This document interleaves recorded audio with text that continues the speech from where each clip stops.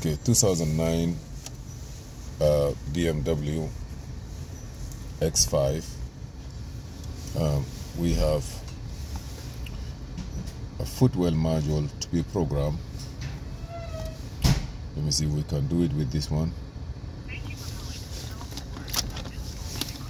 Footwell Insurance. For sales, press 1. Okay. For service, press 2. Well, For parts, press 3. okay, this is a car.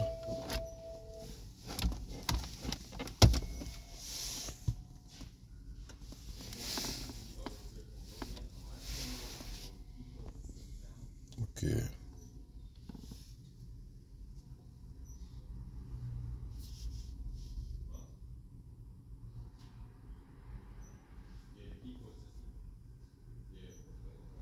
Okay.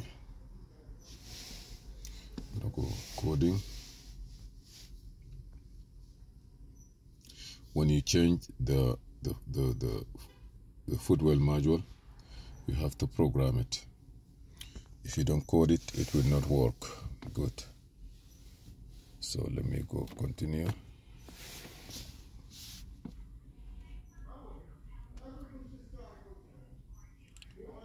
Okay, this is the E70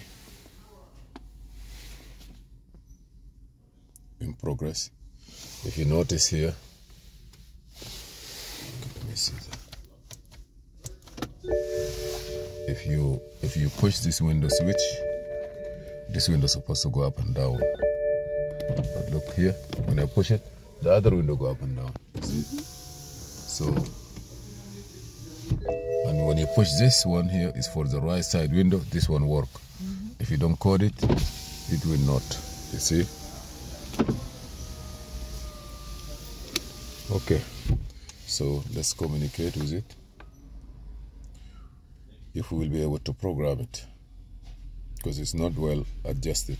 Down everywhere. Okay, now in progress.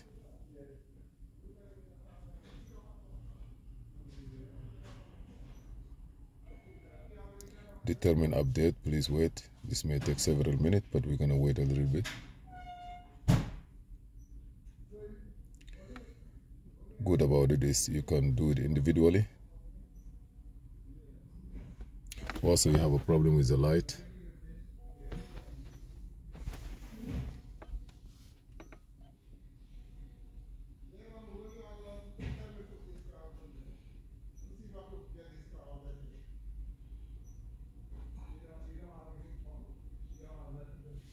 Sometimes programming cars only if compulsory model failure. Okay.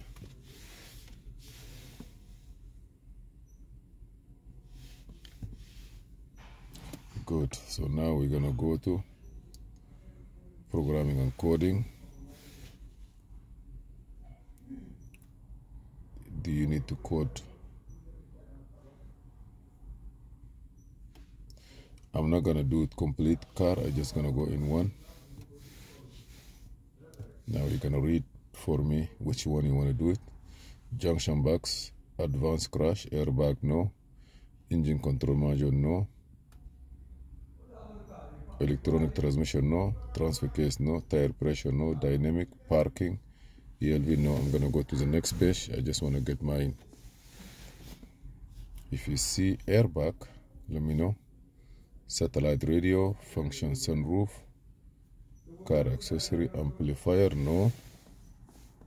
You see your car is full of programming and computers. Seat module passenger, seat module driver, controller, parking, gateway, instrument cluster. That's a lot. Footwell module, that's what you change, right? Yeah, the footwell. Footwell module, footwell. Yeah, all we need our foot to be well. So it's gonna be FRM.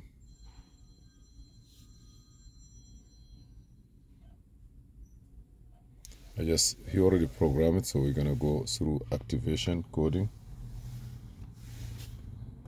Now we code it.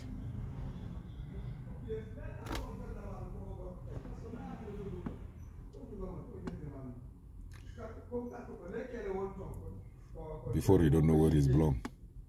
You give him right, he give you left. You give him left, he give you right.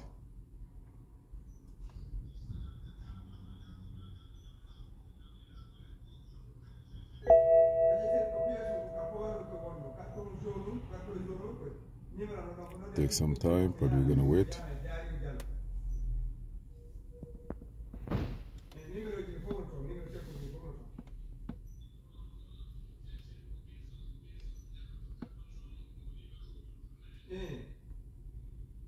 We're gonna wait. It's supposed to go through in a few. How long before you change it? I changed it over 2 years. 3 years you never code it? 2 years, I never code it. Oh, that's why you delay like this maybe. 2 years you don't, and you keep opening windows left or right, right and left. Your wife tell you put the window down, and you put the other window down, right? Or the family says that left and say right. Yeah. Don't add nothing, mommy. Okay, now I say nothing. Coding control unit. Okay, that's good.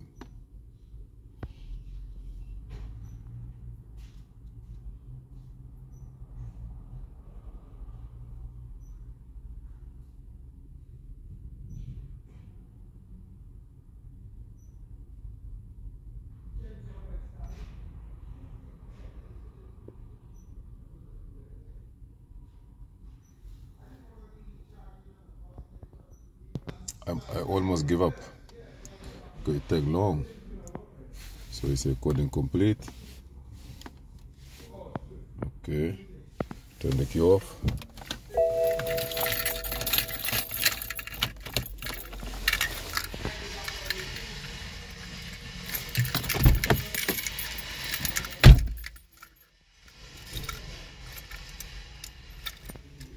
Okay.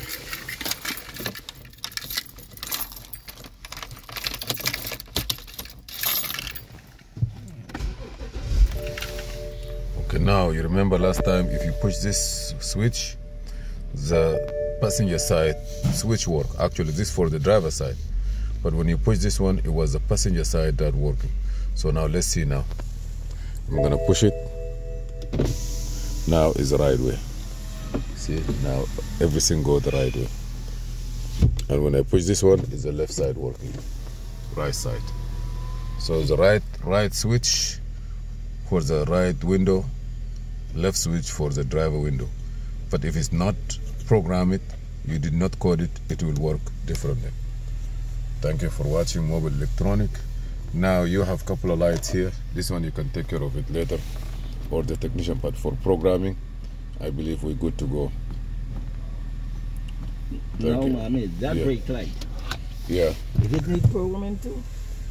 This thing brake light. This one is no good, maybe. I don't know. See, it comes up. You see what it do? And sometimes it comes out by itself. Is that for this one or for something else? Yeah, that is the same thing. Oh, maybe you have a problem with the brake warning light finish. Hold on. No, I know what you talk about. Okay, this is free now. Okay, let me turn it off. Maybe you have parking brake issue. The parking brake is malfunction. Parking brake malfunction. That's why I keep bringing you this code. Let me go to parking brake. Chassis. Integrated chassis tire parking brake. Full code. Because when I do it, I don't. Parking brake button. Parking brake signal error. DSC interface signal invalid. Button parking brake signal error. Enable line parking brake. Control unit faulty power supply message error. All this code, let me clear it.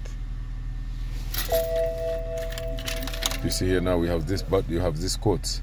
It's a button parking brake signal. Button parking, but maybe this is not working good. I'm not sure. No good. I'm not sure, but this thing need more diagnosis. You know, like you need to spend some time on it to see what happened. But this one here, it keeps saying that we have those two codes: the button parking brake signal error, button parking brake signal. Both of them is one. So you may have a problem with either the switch itself, or maybe there is something that doesn't work fine. Alright, so I gotta check out otherwise.